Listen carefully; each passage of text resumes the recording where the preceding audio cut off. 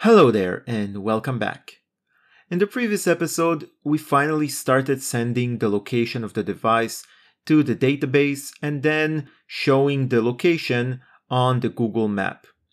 In this episode, we're going to start working on our first fragment because, as I told you, we want to have some kind of login page inside our first fragment. So if for any reason the target opens our app, he will simply see some kind of login page, but we are going to have an option to enter a password and go to the maps, okay? So we're going to take care of this part in this video. We're going to handle different styling aspects of our app. So we're going to start by removing a few things that we no longer need. For example, if we go to our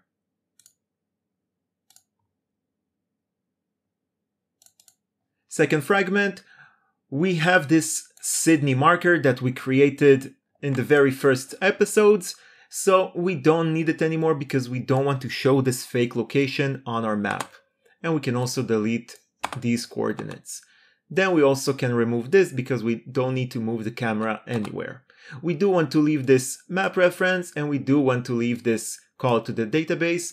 But of course we can pass this Google Map straight away and we don't need this middleman, okay? Next, we can also go to our layout, main activity XML. And over here, we're going to remove this fab button that appears on top of our views, okay? So we're going to delete this. And we can also delete the code itself inside the main activity. I think we already deleted it in the first episode. Now there's another thing in the first fragment. We want to remove these toasts, okay? Because it's good for us to know if we got the permission, but if the target actually opens our app, we don't want to show these toasts. So let's just remove it and let's make it a println for testing.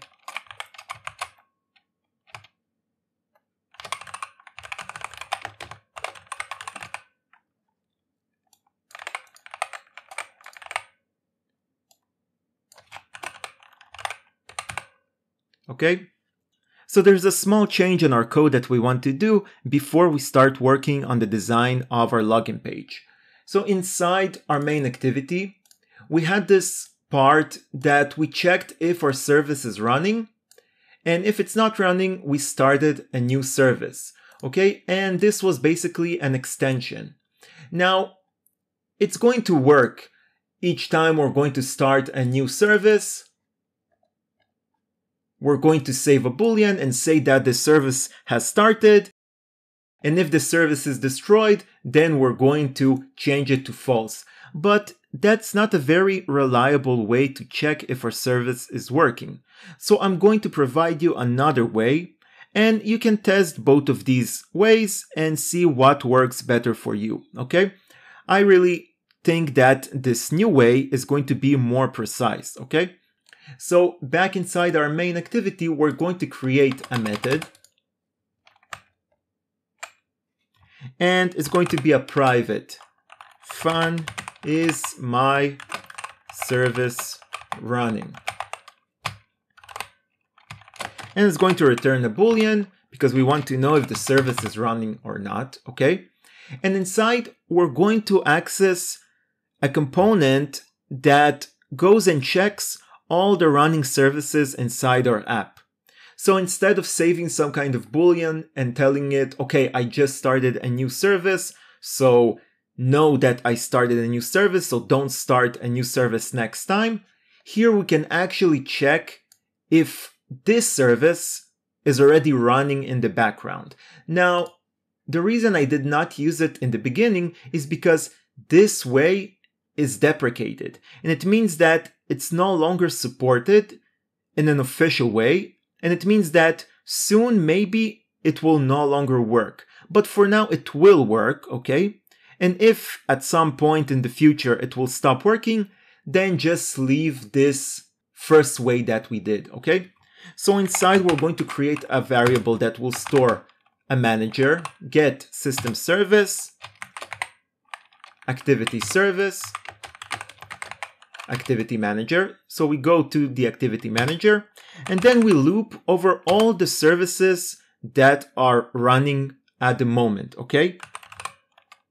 So if we have multiple services on different apps, all of these services will be shown in this place.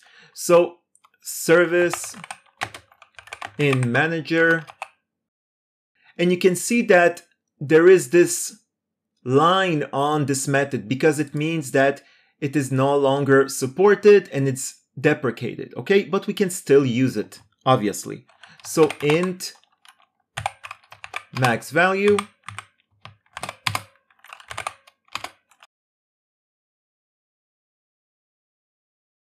So here we check if the service that we passed in is equals to the name of one of the services that are running. It means that the service is already running, so there is no need to run it again, okay? And this service class is the service class that we're going to pass in, and we're going to use this wildcard. It means that we can pass in anything we want. So when we're going to call this method, we're also going to pass in our location class, and then it will check if the name of our location class is equals to one of the services that are running at the moment. It means that we don't need to run the service because it already runs in the background, okay?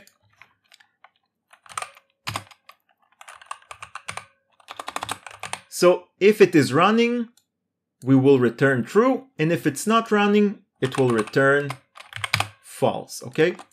So it will go over all the services that are running at the moment, and if it's going to find our service, it means that it is running. And then we can know that we don't need to start a new service. So over here, we're going to take this method, and instead of this extension, we're going to say, if is my service running is false, right? Because we use this exclamation mark, so it means we can also make it easier like that. False, right? And we need to pass in our location service.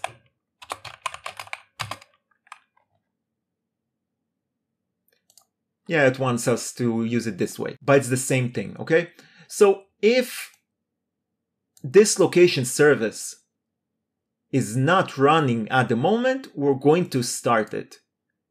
And if it's going to return true, it means that it is running, then we're not going to start it. And this will happen each time we open our app, right? Because if we open our app after we close the app, the service still needs to be running in the background because our service will also run if the app is closed. So if for any reason we open the app once again, it should still run in the background. And here we simply don't want to start the service again, so we check if it's already running.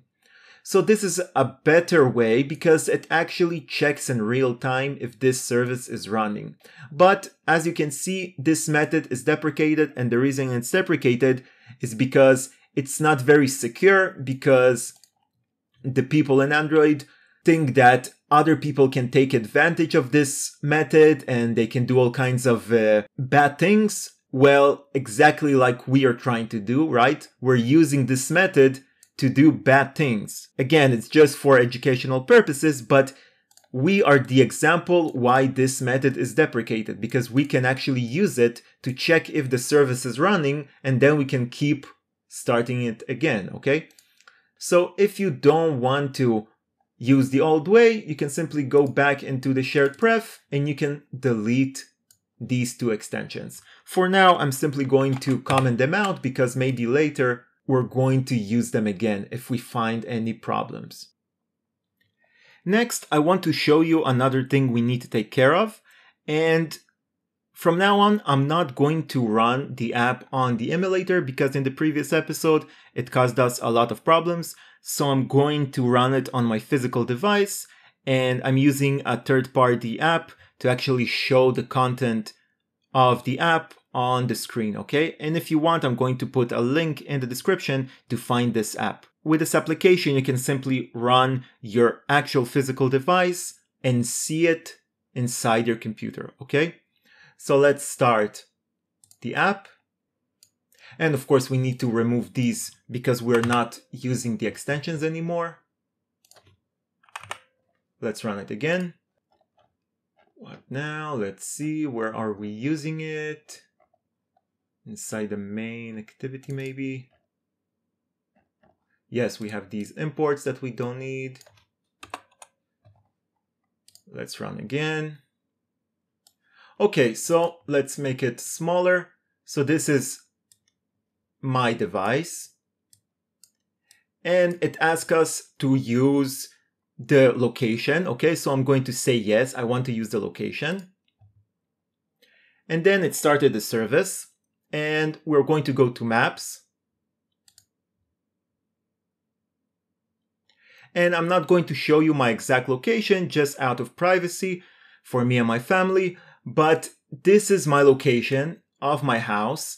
And if we wait, we can see that each time there is an update, a new marker is added. And it's not because I'm really moving. I'm actually just sitting down. But even though Google Maps is very accurate, right? You can see my street and this is my house, so it's very accurate. But even if I'm not moving, it still thinks that I moved an inch, right? Or a few centimeters. So each time it thinks that I moved, so it shows a different marker. Now, if you don't mind, and if I'm going to start walking, it will actually show some kind of pattern, right? So if you want this kind of behavior inside the app, you can leave it as it is, right? But if you don't want to get confused and you just want to see one marker each time, right? You want to see the latest marker, then we're going to do this change, okay? Inside our Firebase Manager, when we get all of the different devices from the database, before we loop over all the devices, we're simply going to say map clear, okay? So before we get all of the devices, we're simply clearing all the markers from the map, okay? So each update, it will show the new markers, but it will delete the old markers. So if we're going to do that and run the app again, we can see that each update, it simply shows the marker in the next location, and it's not just adding more and more markers, okay? So these are the two ways you can use it. So now we're going to start with the login page, okay? Because the part with the map is working and we want to be able to actually install this app on a device. So before we can do that, and if we want to keep our secret safe, then we need to create this first activity to look like a login page. You can create any kind of login page that you wish. You can create any app that you want, okay? Maybe you want something specific for a specific target. But we're going to create a Facebook login page, okay? And it's not going to look very accurate, right? If you're very familiar with the login page, but I'm going to do my best to make it look very similar, okay? So of course, I'm going to provide you all of this XML file with the code to make this Facebook login page, and you don't need to really type it from scratch, but I'm going to type it over here and you can watch along to see how it looks. You're going to find the link in the description of this video, okay? And also notice that we're going to create a few more layouts and XML files. We're going to change a few values over here, and all of this is required for this login page, okay? So if you just paste your login page over here, some things will be missing, and these things are colors and other layouts, okay? So just notice, and I'm going to tell you everything after I'm done.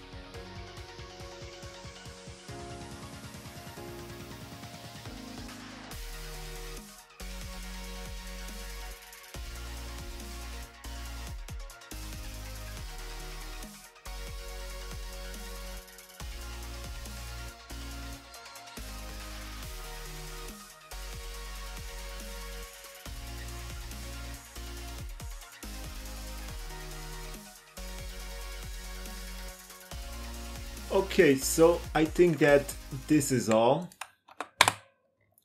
If some of these are red for you, it's just because I added a few other drawables, so you need to create them as well. Okay, so here under the drawable, I simply created new drawable resource file and I named them edit-text custom bottom, edit-text custom top, and logging button custom. Okay, so inside this edit-text bottom, we created a shape and a solid color of white, and the corners are left radius bottom 7. So the radius of the corner at the bottom will be 7 and the right corner is also 7. Okay, then we did the exact opposite over here. We simply changed it to top left radius and top right radius to 7. Then we have this login bottom and we have this transparent gray color. Okay, and we have all of our corners at 7. Okay, so these are the drawables. And now when you're going to create them,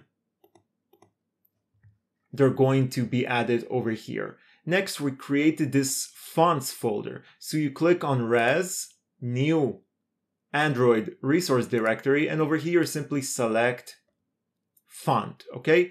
And inside, you're going to drag these two fonts, and I'm going to add them in the description of the video. And of course, inside the colors, we created this Facebook blue color, okay? So this is the value.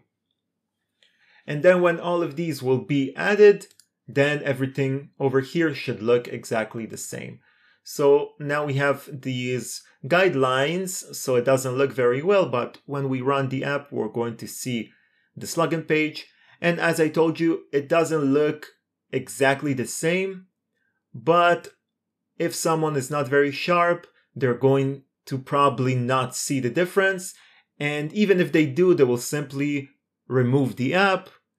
The important part is that they won't be able to just click on some kind of button and go to the maps. This is what they will see. This is the entire app for them, okay?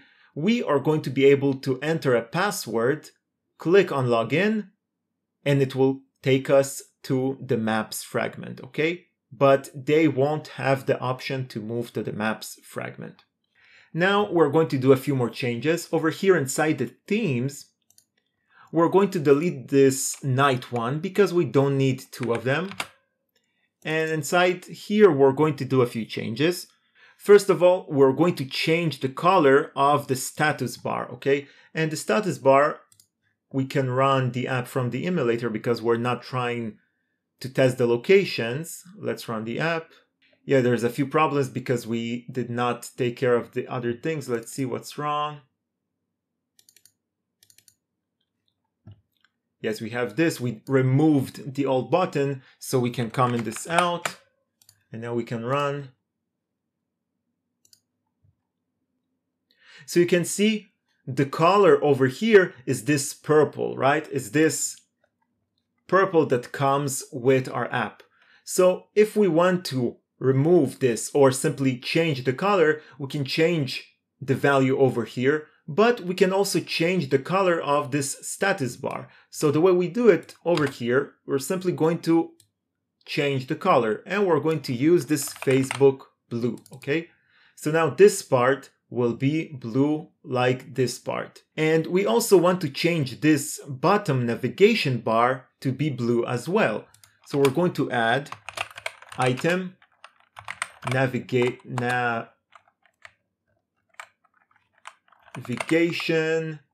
bar color, and we're going to set it to blue as well, okay? So now also this bottom one will be blue. Now we also want to remove this toolbar, right? Because there is no need for this toolbar and we want it to look good. So we're going to go to our activity main, and over here we're simply going to select this entire app bar layout and we're going to comment it out, and you can also delete it because we don't really need it.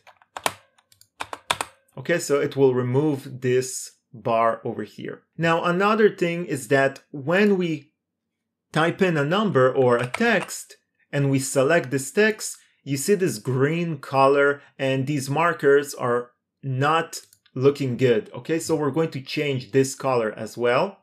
So to do that, we go back into our themes, and over here, we just are going to change the colors of these colors secondary. Okay, so we're going to change it to Facebook blue, and we can also change this one to black, let's say. So now if we run the app, you see that it looks much better. There is no other colors over here.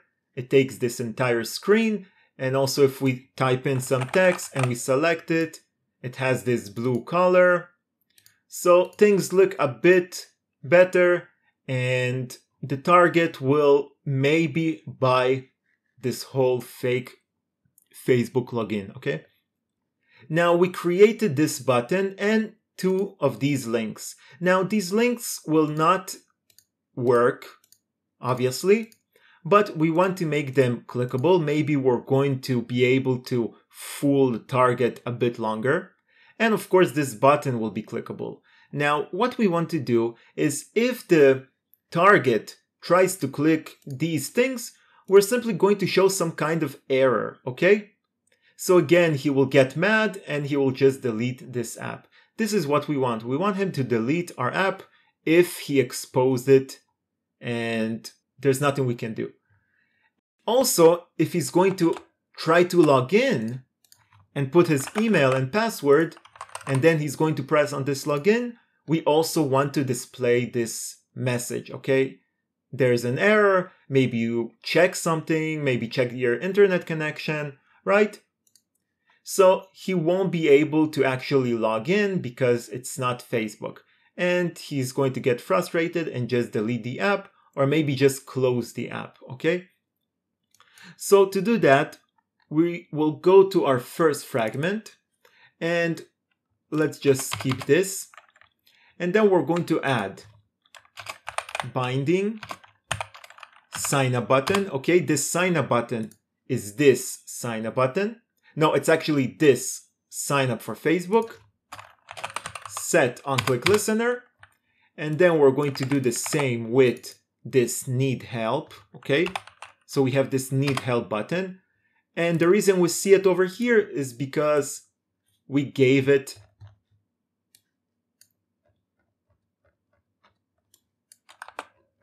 an ID over here.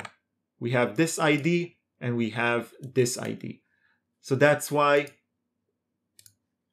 it can reference them with the binding, okay? So what we're going to do here is simply show an error. And this will be a method that we're going to create. And this method will simply show us some kind of alert dialog. And I'm not going to write this code. I'm tired from before, so I'm simply going to paste this. So fun show error. And it will simply create a dialog.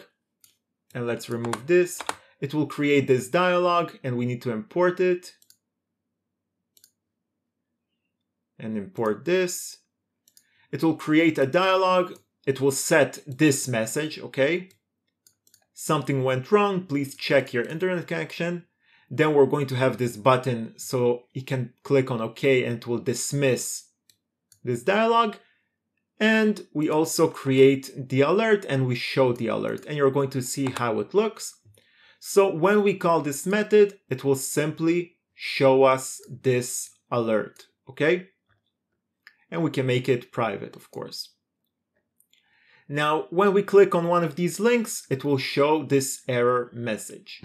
Now, we also want to show this error message if the target will try to input some kind of credentials, right? So we're going to create another on-click listener, but this time it will be of this login button. So login button, set on-click listener. But inside we're going to do an if statement.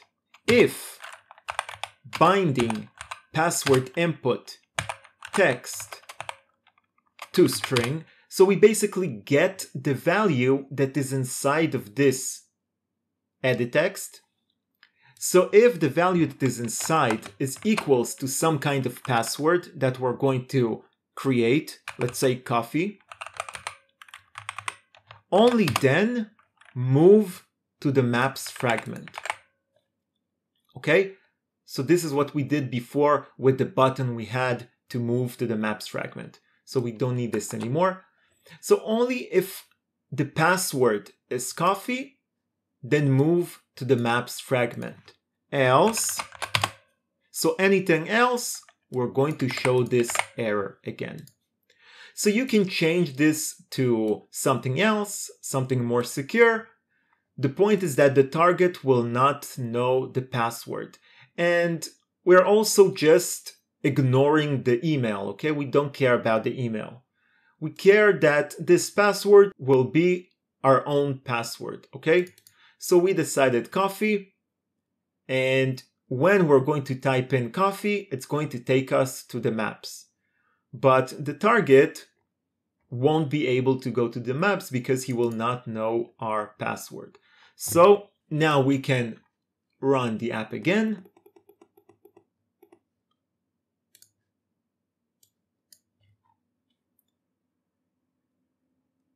And we can see this login page. Now, if the target accidentally finds our app, right? In the episode that I'm going to show you how to actually build this app into an APK and how to install it on the target's phone and how to change the icon and the name of the app, I'm also going to show you that we're going to try to hide this app, right? We're going to try to find some kind of folder somewhere the user will not find this app. But if he finds this app, we don't want him to be able to go to our maps fragment. So he will try to click on this and it will show him some kind of error. He will try to click on this, it will show him this error. If he's going to actually fill in his credentials and press on login, it will show him this error. Only if we're going to pass in coffee,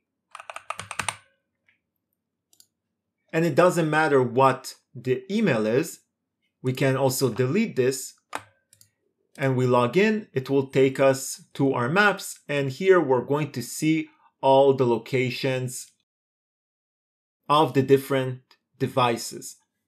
And then of course we can also go back and it will bring us here. Just make sure you're deleting this after you're done, okay? So this is the way this app is going to work. This is basically 90% of everything we wanted to do. We still have dependency injection to add to our app, but it's something that will make our code more efficient, and it's something that is important if you're interested in Android development. If you just want this app to be functional, then this is it, okay? So in the next episode, we're going to add dependency injection. We're going to reorganize everything so it will follow the MVVM design pattern. But if all of these things are not important to you, then you can just skip the next episode and you can wait for the episode that will come after that. And in that episode, we're going to build our app into an APK. And an APK is just the file that you can actually copy to the device of your target, click on it, and it will install this app, okay?